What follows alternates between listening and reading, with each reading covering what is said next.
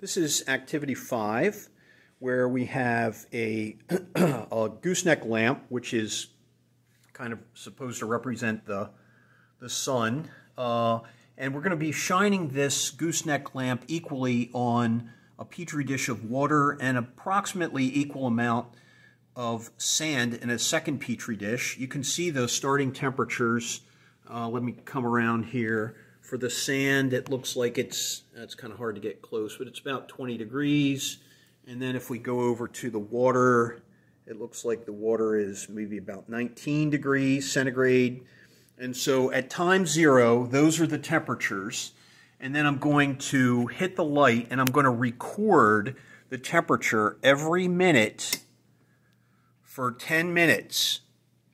And then at 10 minutes, I'm going to turn the light off and take it away, and then I'm going to continue recording the temperature for another 10 minutes. Okay, 10 minutes have passed, and so we want to take a look at the temperature differences between the sand. Hopefully you can see, you can read this. I think I'm gonna have to turn it. There we go. You can see it's pretty close to 30 degrees centigrade in the sand, and in the water, the temperature is about, let's see if we can get this, 24 degrees centigrade. Each graduation is 2 degrees centigrade. So it's about 24 degrees centigrade after 10 minutes.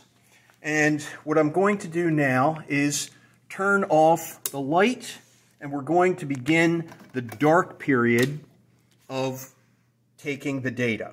All right, so we're at the 10-minute mark right now. Okay, it's been 10 minutes, students, and in the dark, so 20 minutes total. Let's go ahead and check.